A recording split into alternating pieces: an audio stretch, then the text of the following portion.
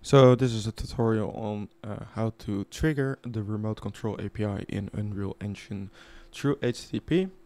Um, Most of the information and the references you can actually find on the website, and the 4.27 is mostly accurate for also 5.3. So let's get started. So within Unreal, we make sure that we go to the plugins. We're gonna search for remote control, and we're gonna for this to work, we need to activate the remote control API. It is experimental or a beta, so it will give you a warning.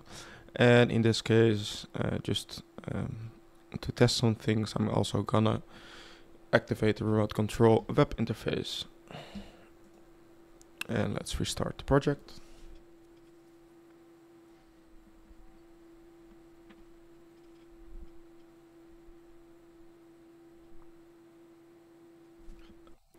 I normally always double check if everything went correct.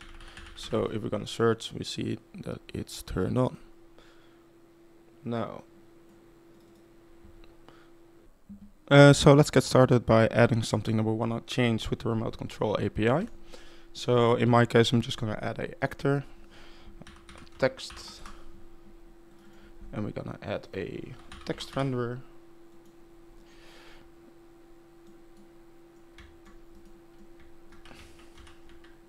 And let's make the world size a little bit bigger so we can easily see it later.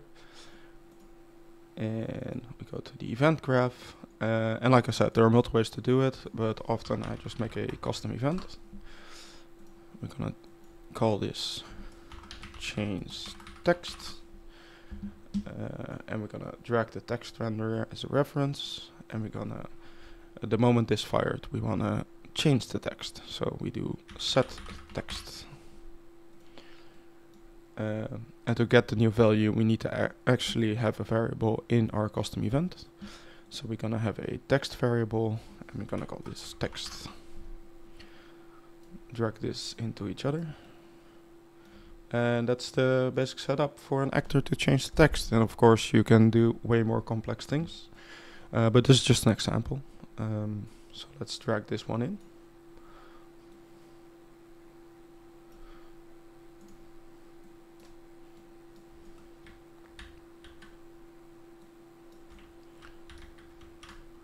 Maybe there, so when we hit play we can actually see it.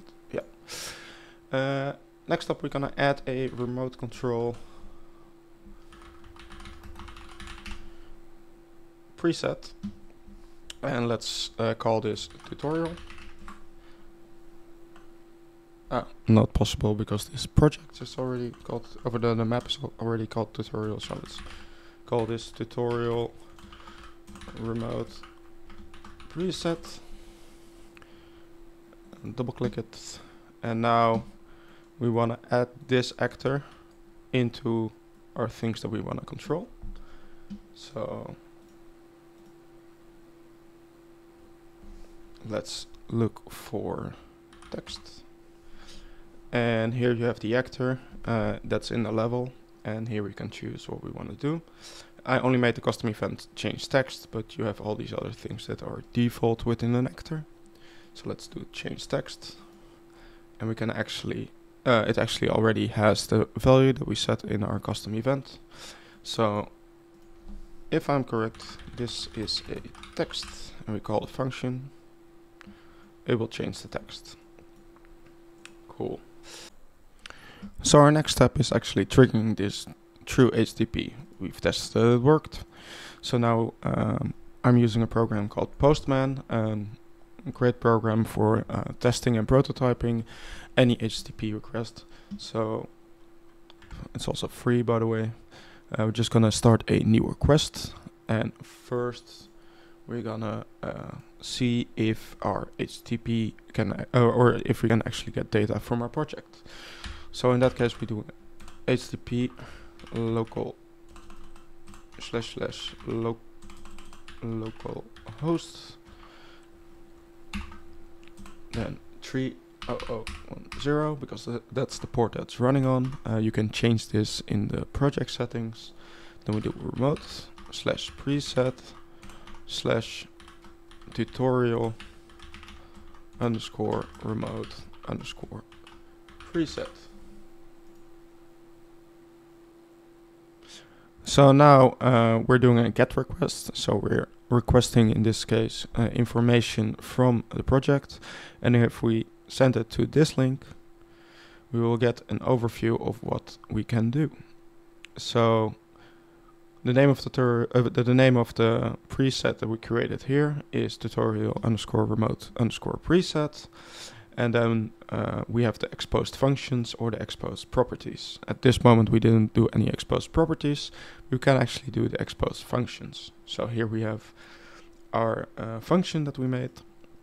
We have the name of the function. We have the and we have the arguments, so the variables that we can change. In this case, we can change text.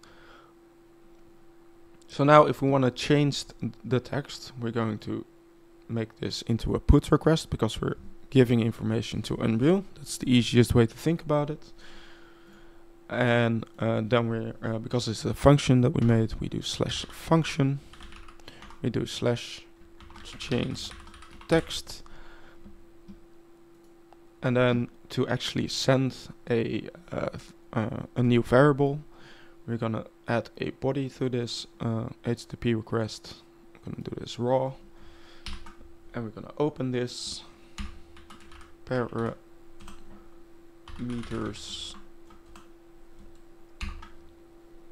to say what parameters we're gonna send with this request, and that's gonna be text because that's how we called it. And then let's send, this is a text sent through HTTP. And of course, if you add more variables, you can add more variables to the parameters. Important is that you then use the different signs. So if we do text2, this is a second text. Of course, we didn't do this at the moment, but I just wanted to show that you can do that. Let's remove that. And Unreal also asks for a transaction, they call it. So we're just gonna make sure that we're gonna generate transaction true. This is just something that is within the logic of how the remote control API is set up within Unreal Engine. So you always need to add this. So let's test it. So if we're now gonna send it,